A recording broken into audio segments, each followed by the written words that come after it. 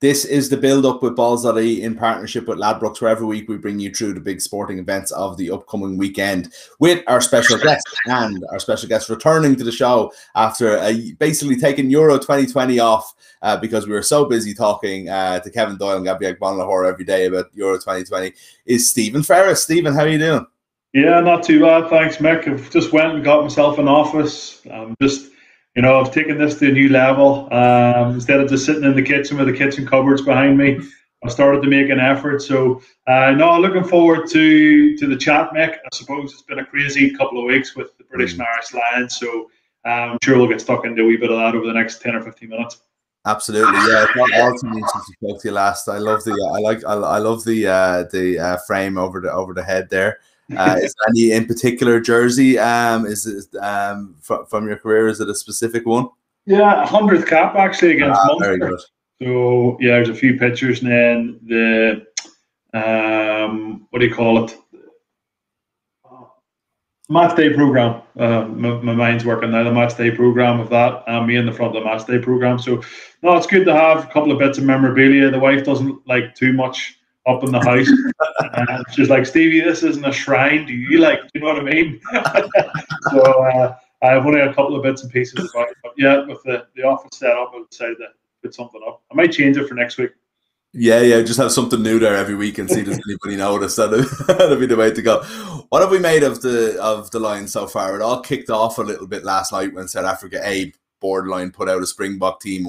We kind of had maybe 9 or 10 test starters off both teams playing, and it was interesting. And the South Africa won. Gatland didn't seem too worried afterwards, but just even overall, since with what's going on in South Africa, with the COVID stuff, with everything else, how have you has it in any way left you cold? I suppose as we kind of still a week and a half out from the first test. Do you know what? The first couple of weeks, I just thought it was all a bit of a nonsense. The way it sort of panned out with the COVID cases coming out, and I know everybody's given their opinion and their tuppence worth of what should happen to the tour and what way it should go, and should it be brought over to the UK and should it be finished out and everything else. But I think for me, at the start of the tour, when all this was happening, was the player safety. People coming down with COVID. We're not really 100% sure of the long-term effects of COVID. We've all heard about it, long COVID. What exactly does that mean? And when you hear of the professional rugby players getting testing positive, then of course your mind starts to wonder, Mick, and you're starting to go, geez, I hope they're going to be okay and everything else. And then in South Africa, it's very different on the ground to what it is here in terms of the cases. And I know the hospitals and everything on the ground over there are really struggling, and the pandemic seems to be in full flow over there, Mick. We're here, we there's this feeling amongst everybody that we're sort of on our way out of it. So yeah, I think in terms of leave the rugby aside, Mick, I think there was a part of me that wanted the tour to be either cancelled or postponed or, just moved away so everybody could get themselves fit and healthy and then restart the tour. But fair play to everybody, all the management, the coaches and staff of each of the South African team and the British and Irish Lions team. Everybody at the minute seems fairly fit and healthy. Now, this could change tomorrow or in a few hours' time, as you and I both know, but at the minute it looks a hell of a lot better compared to where it was a week, 10 days ago. And if they can maintain that, then hopefully we'll have a competitive Lions series, which kicks off next Saturday, and we're all thoroughly looking forward to that. Yeah, and I suppose last night's game did add a lot to that in terms of feeling more like a real tour, and it's not as if they don't always have the warm-up games where they win by 50 points, but I think with everything hanging over it, there was nothing to really grab the attention, whereas last night's game really did. What did you make of it? It was some very hard-hitting stuff, the South Africans reminding us, I suppose, of this Springbok team that we haven't seen really since the 2019 World Cup final, and thinking this isn't going to be an easy 3 tests for the Lions by any means. No, not at all. And it's funny, you read through social media, especially over the last couple of weeks, the Lions have put the Sigma Lions and the Sharks to the sword. I know the Sharks held in there for a half a rugby against them, but they've been destroying everything in front of them, and they've got the Stormers this weekend, and they'll probably rack up another 30 or 40 points in that game. But when it came to the crunch against a pretty good South African side, they went into their shells a little bit in the first 20 minutes. I really think that the South African brutality and physical aggression that they showed caught them cold, and they weren't ready for it. And 2, 3, 4 men gang tackles. Didn't matter if they were leaving themselves short on the defensive line. They just wanted to win the gain line and win the collisions, and they did that for large parts of the game. And I was very, very impressed. Of course, they were going to run out of steam. Of course, they were going to start kicking the ball and try and close the game out. It was always going to happen, especially playing with for 10 minutes with 13 men. It was going to be inevitable that was going to happen. But fair play. It was a really good, for me, it was a test match, the physicality that was shown. And after the game, I feel like it was much more beneficial to the South Africans than to the Lions, because they got a good hit out. They got a win. Everything's hunky-dory in their camp now. They're moving forward. They've got the momentum with them. The fans now are realising that their squad's healthy and they're moving in the right direction. Rassie Erasmus, water boy or not a water boy, he didn't seem to be carrying water, but he was there giving them messages. Their set piece, specifically their maul, looked pretty good. I know the Lions disrupted their scrum a few times, but the South African team have got a couple of pretty good props to come in and sort that out next weekend. But yeah, it was a great game, brilliant game, very, very tight. The Lions switched their mindset in the second half, didn't just try and take them on up front and run into brick walls. They kicked the ball a hell of a lot more, got a bit of change out of that. And if you can remember back to the Rugby World Cup semi-final, that's the tactics that Wales employed, and they got so much change out of it and could actually won that semi-final against the World Cup winner South Africa. So yeah, it's going to be an interesting week. Get the Stormers over with, and then it's all guns blazing for the test match, Mick. Yeah, absolutely. Wonder what you think in terms of kind of what Gatland will have learned from yesterday personnel-wise, because, if you look even in the second row, I think we would have all kind of said coming into it that, not realising that Alwyn Jones was on his way back, that, you're talking about who's going to play beside Iain Henderson, in my head anyway, and it's like, will Maro Itoje rediscover that form of 2019? And then you play at these test match level, as you said, and against the incredibly physical South Africans, and you see Maro Itoje being back to what he was, and maybe Henderson not having that kind of game in a tighter environment. And then you start asking the question of, like, is Gatland going to be taking a lot more from what we saw last night than he will from the overall tour together? And I don't mean to single out Iain Henderson. It's just, I suppose there's a worry there for me, as it's an Irish starter in the test team, and suddenly you've got Jones back, you've got Itoje in form, you've got the likes of Adam Baird coming off the bench and having a stormer in the exact way that a second row will have to have against the Springboks in terms of counter mauling and defence and in the tight locking, basically. But he has to, Mick. He has to, because the level of competition is so much higher against the South African A team or South African Box, whatever you want to call that side.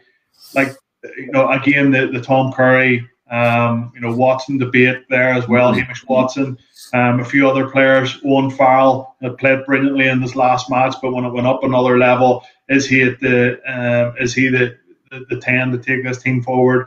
In my opinion, at the minute, off the back of that performance, probably not. And I was on the phone to a good friend of mine, Mark Robson, who does a lot of commentary, as you know, on all the games and watches every single minute of every single rugby match. And the question that I asked him, we were chatting about second rows, Mick, and the question I said was, what does Iain Henderson give you that Adam Baird doesn't, that Johnny Hill doesn't, and that Alwyn Jones doesn't? And he said, well, maybe a little bit of footwork, before contact. And I said, yeah, but like a little bit of footwork before contact against a Russian defence is gang tackling, 2, 3, 4 man tackles. It's probably not going to mean anything. So, I think Hendy now is going to find it really tough to break into the test team, just off the back of that performance. He didn't, you know what, Mick? He didn't play badly. We're critiquing him here and sort of picking holes in his performance. But that's what you got to do now at this level, and it's only a week and a half away from a test match. Is what guys did stand up to the Etzebeth and the must-starts, who really put it to them. And you can say Itoje did. I know Itoje gave away a couple of silly penalties, especially the one at the end. For me, it was definitely in at the side all day long, even though Nigel Owens and commentary said it wasn't. For me, it definitely was a penalty. So Hendy now finds himself in a position where a week ago we were singing his praises, thinking he was going to start, and now Adam Baird comes on and plays brilliantly well. And if Johnny Hill goes well this weekend and Alan Wynne-Jones, the tour captain, lands back in South Africa, surely he has to be involved in the match day 23 in some shape or form. It's crazy how quickly things can turn, Mick, in the space of only a few days from game to game. Yeah, absolutely. The centre then, I suppose, is the other thing that I would consider wide open. I think if we talked 4 weeks ago, we would have said it's Robbie Henshaw +1. Then Robbie Henshaw misses 4 games. It is good to see him named on Saturday's team. Gatland said if it was a push, he could have made it last night, but what's the point in risking it? So, you have to think he's going to be back. We'll see how he gets on Saturday. But who is playing alongside him? Is Owen Farrell, are they going to play 2 out halves? Probably unlikely at this stage, you would think. Then Harris, I don't think had the greatest game last night. Bundy Aki has played in every game so far, and Elliot Daly is obviously a favourite of Gatland's, and played well when he came on the wing last night. But I suppose it's the most. I don't know. I don't ever remember 9 days out from a Lions Test match where you have an entire part of the field where it's just up in the air. We don't have a clue what's going to happen. Yeah. Is Brown O'Driscoll fit? Get him out there. Nobody's sort of grabbed the 12 and 13 jersey. I think Bundy's been consistent enough. Slipped off a few tackles in the Lions game when he played.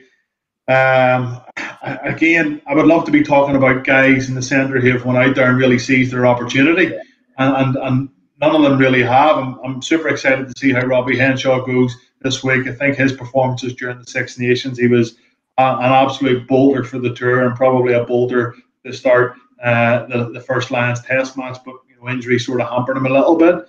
Elliot Daly, he's a great outside break on him. He's a cultured left foot. Doesn't make too many mistakes.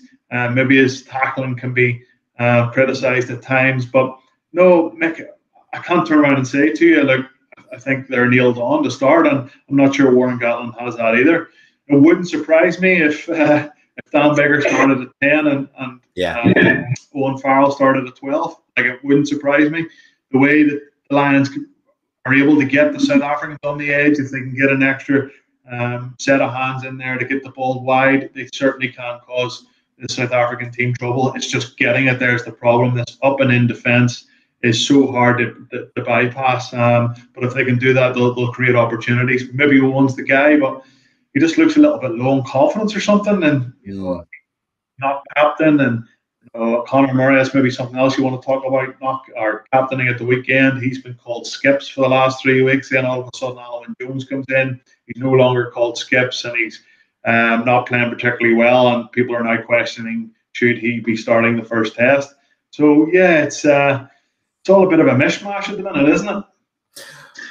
What do you think about that dynamic with Murray, and then how, if at all, it's affected his form? Because obviously he was playing the best rugby he'd been playing in a couple of years at least, at the start of the tour and all the way, at the end of Ireland Munster season. But then, he came off the bench in the previous game, made a couple of mistakes, and then obviously captained the team from the start yesterday and had a poor game by his standards, really. I don't know if anybody is there to replace him in the way that the Lions are playing, with the amount that they're kicking and the amount and the kind of more physical style that they want to play against South Africa. But at the same time, this isn't the Conor Murray of whatever the 2020-21 season that we've seen so far. Yeah, I think it's really tough on him. If I was announced as captain of the Lions, being wheeled out in front of the media, doing all the duties, what an unbelievable privilege and honour it is to captain the British and Irish Lions.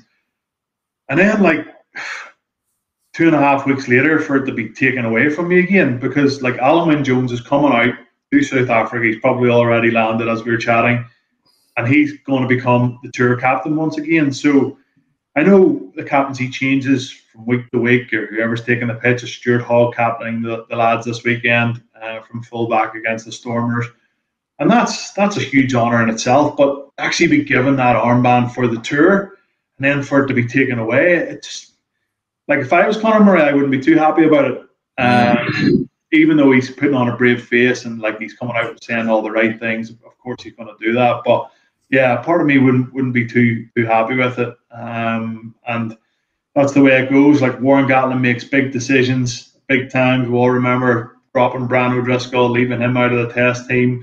You know, there was a media frenzy over that, and he got through that obstacle okay. He's made a few big calls in his time as head of the Lions and as head of Wales. Not bringing Johnny Sexton was another huge point on out on this tour. So, like, he's got very few big calls wrong, Mick. So, like, you got to probably back this one.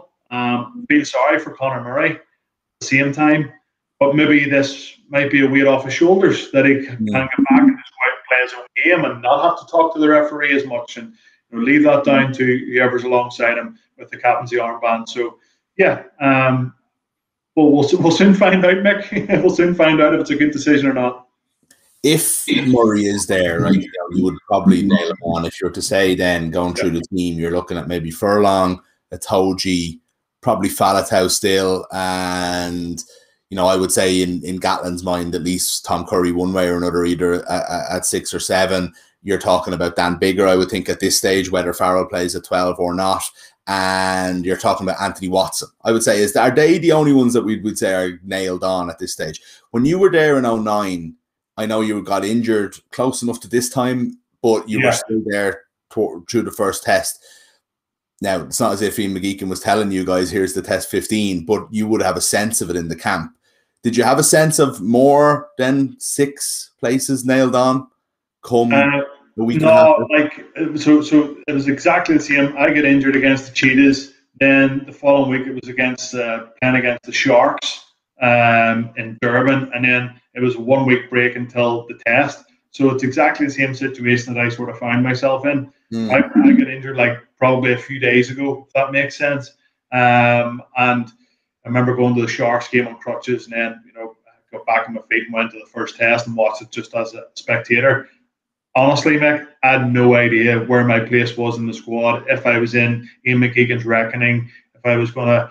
I knew I was playing well. Of course, like Anthony Watson, Tom Curry, Itoje, Furlong, they know they're playing well. They know that they're going to be in with a shout. That's the way I felt. It felt like it was going to be in with a shout, but there was never any, tap on the shoulder or a quiet conversation with any of the coaches, never mind the head coach, to say, keep up the good work, keep your head down, keep yourself fresh, recover well. Well, you'll hopefully be involved in the test squad. There was never any of that. So I think after this Stormers game, the lads will have a fairly good idea where they're at and where they stand. And as a player, you probably want that getting into the week pretty early on. That you are going to be. It's more mentally getting your head around what actually it means to play a test game at the highest level, the pinnacle, playing for the British and Irish Lions. So, back in 2009, not a clue. But I think you and I can definitely spot 4 or 5 lads is going to be on that test starting 15. And somebody else that I would throw in there is, you didn't mention him, I know, is Josh Adams. I think Josh Adams in one wing and Anthony Watson on the other wing is a pretty sure thing at the minute. Okay. And hopefully they can start, keep scoring more and more tries.